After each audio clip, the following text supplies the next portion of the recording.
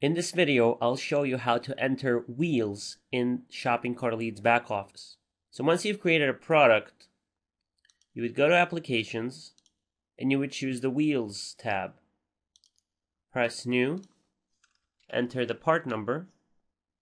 You can choose the diameter of the wheel, the width of the wheel, the different finishes that are available for that wheel. You can set up the offset. You can set up multiple bolt patterns, so if it's a custom wheel where it can be custom drilled to any pattern, you can select them all. And you would select the hub bore. All this information will then be matched to the vehicle automatically on the website. You can also include a tire bundle by choosing one of the tire brands,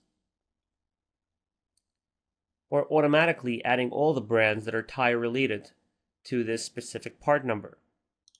You can then sync all part numbers with this tire bundle selection, so all of the wheels will have these tire brands a part of the tire bundle. What the tire bundle does is it offers the customer to buy tires with the wheels when they select the appropriate size. So if that particular brand from the tire bundle is available to match up with a specific wheel for a specific car, it will be offered to the customer to purchase it additionally to the wheels. You can also duplicate each wheel, so you don't have to re-enter everything all over again just in case there's a different color, and you can add a specific image to each wheel. Creating tires is similar.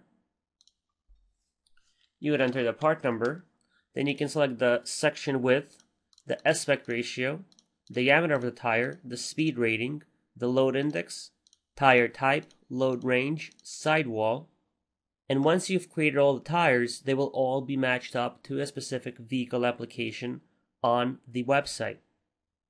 These tires will also be able to be a part of the tire bundle for the wheels.